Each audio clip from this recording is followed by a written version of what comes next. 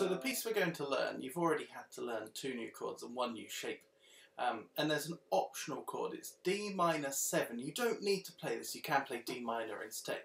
But let me show you how to play it in case you choose to. So D minor, normal D minor shape.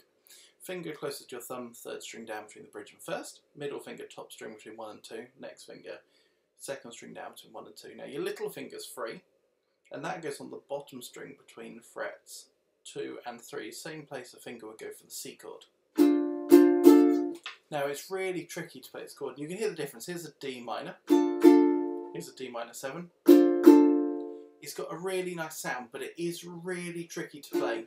And the piece we're going to learn is really fast. So if you decide to add that in, it will sound great. Try changing from the D minor 7 to the G7 to give you a bit of practice.